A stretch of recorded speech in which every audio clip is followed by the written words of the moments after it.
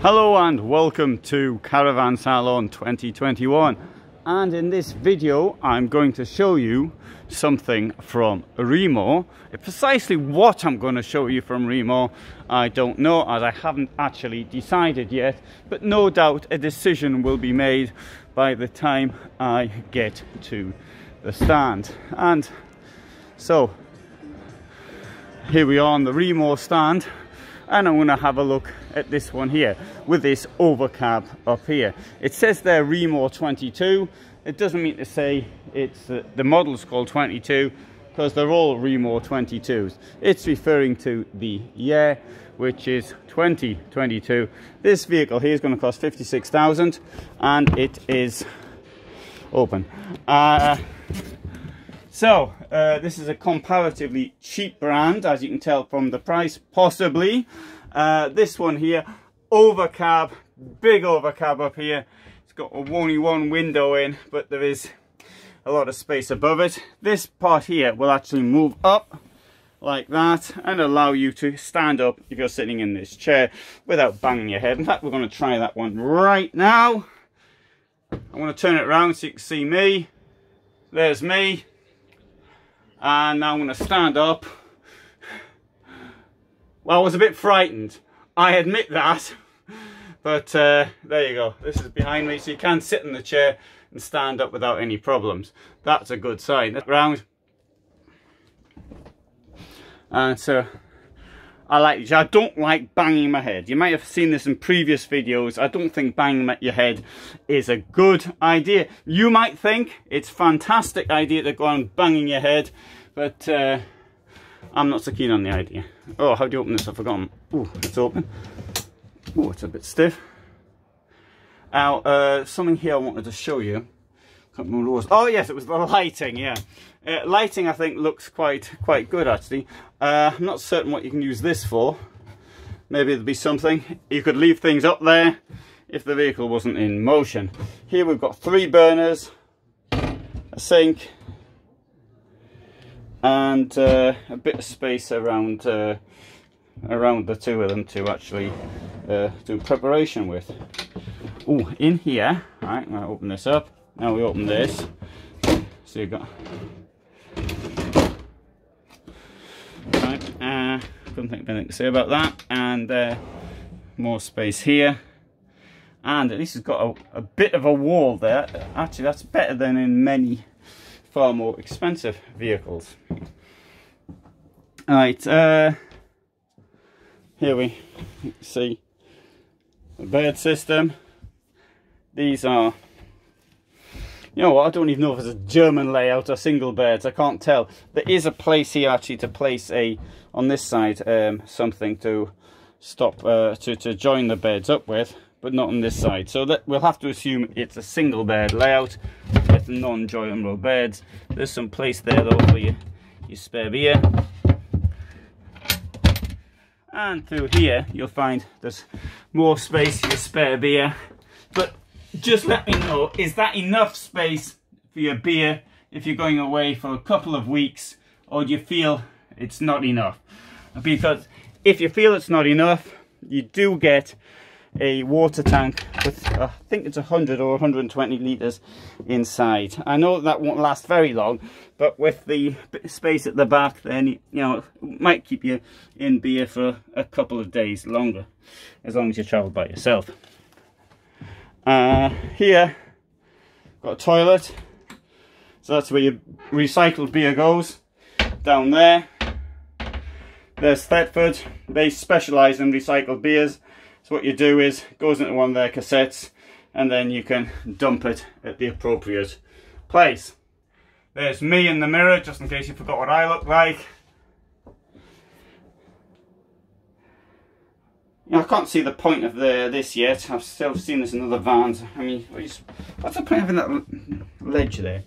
You don't want to see me in the shower. It doesn't really help actually. The shower's wide enough. The problem is this ledge. And I still can't understand it.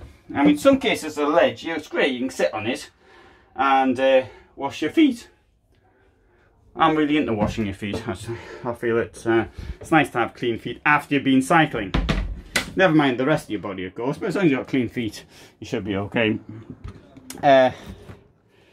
Fridge.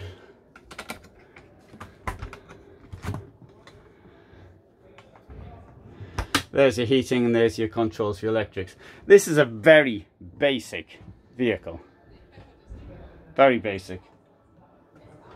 But the price is basic as well.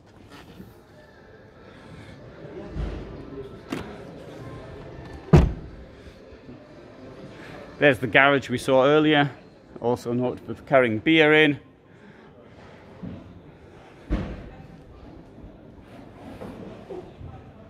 Right, so that's an overcab. This one, Seal 5, costs just over 54,000. 6 seating places, and the door is open. Right, let's see if we can find where these 6 seating places are. Well, there's 2 there, 2 there, and 2 up front. Similar overcab up here. You can make 2 people can sleep there, 2 people will sleep there, 2 people will sleep there, 7 can sleep on the floor. You can easily pack 43 people into this vehicle.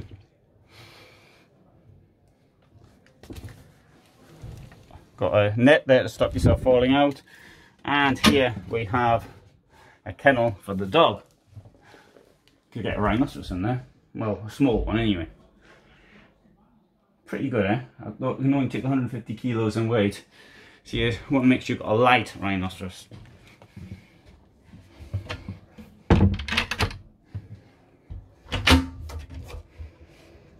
Oh, look at that amazingly large wardrobe. And down here we have the boiler. And just in case you're wondering where the grill is, it's on that. It's over there. That's the grill for the gases to get out. Don't try cooking on that grill there. There's a bit of advice. I bet you're glad I mentioned that. This is an unusual shape. What could this be?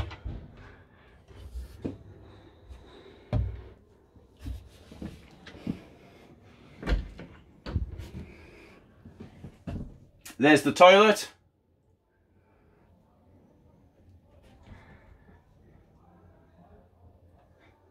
And there's the shower. And it's quite a deep shower. If you get a plug for that, I mean, you can find one, then you can put some water in, you can sort of paddle in it.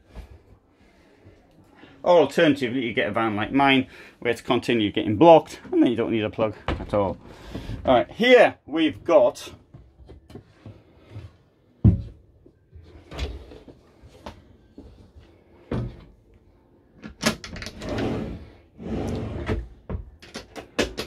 right, okay, it's pretty basic.